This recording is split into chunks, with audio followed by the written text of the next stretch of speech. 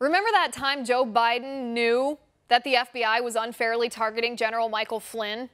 Remember when FBI notes revealed it was Joe Biden himself who suggested using the Logan Act to target General Flynn during that January 5th Oval Office meeting?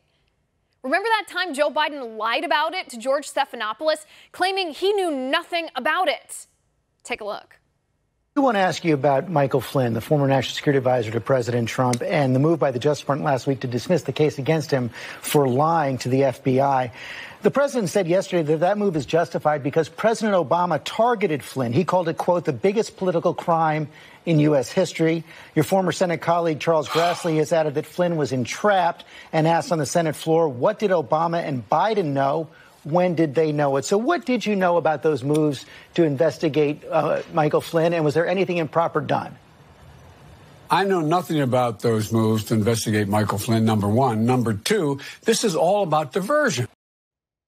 The truth is, the FBI and the Department of Justice under President Barack Obama and Vice President Joe Biden knew they were abusing their power. They abused the power of the government and knowingly lied on FISA court warrant applications to target Trump campaign officials, like Carter Page. The FBI willfully neglected to include in their FISA court warrant applications that the Hillary Clinton campaign had paid for the Christopher Steele dossier that contained the baseless allegations of Trump-Russia collusion.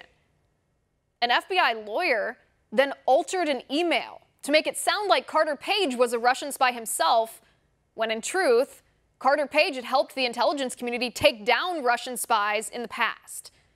The Obama-Biden FBI knew this, and yet they lied about it anyway. The Obama-Biden FBI knew the Christopher Steele dossier was garbage, and so they tricked the mainstream media into reporting on it as if it were true. The Obama-Biden intelligence community included reports about the dossier in President-elect Trump's intelligence briefing, so that they could leak that to CNN, so CNN would report on the dossier as if the intelligence community believed it to be true, even though the intelligence community knew it was garbage. Once the Obama-Biden intelligence community had planted that false story of Trump-Russia collusion, they came after General Michael Flynn. Why? Well, Flynn was the incoming national security advisor. In that role, Flynn would see the wrongdoing, the corruption, the criminal, illegal behavior of the FBI, who spied on Carter Page based on fake opposition research paid for by Hillary Clinton and sourced from former Russian intelligence services in their admitted effort to try to take President Trump down.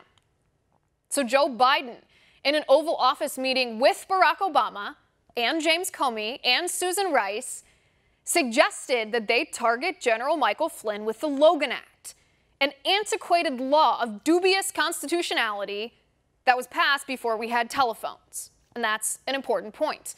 The Logan Act makes it illegal for any private American citizen to pretend to negotiate with a foreign country on behalf of the United States. This law was passed before phones so that other nations couldn't confirm whether the American was a legitimate representative of the U.S. or not. Nobody since then has ever been successfully prosecuted under the Logan Act. But during the transition period, after President Trump was elected and before he officially took office, after General Flynn spoke on the phone with the Russian ambassador, Sergei Kislyak, the Obama-Biden administration pretended that these phone calls were nefarious and violated the Logan Act, when in fact, transcripts show that Flynn merely talked to Kislyak about the expulsion of some diplomats and our shared goals of fighting the war on terror in the Middle East. And even though Joe Biden lied to George Stephanopoulos, he lied to you and he lied to me, Joe Biden knew about the FBI's entrapment of General Michael Flynn, and he was part of it.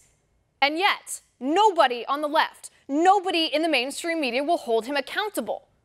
Which makes you wonder, in a Biden administration, would this type of abuse of power against political opponents happen again?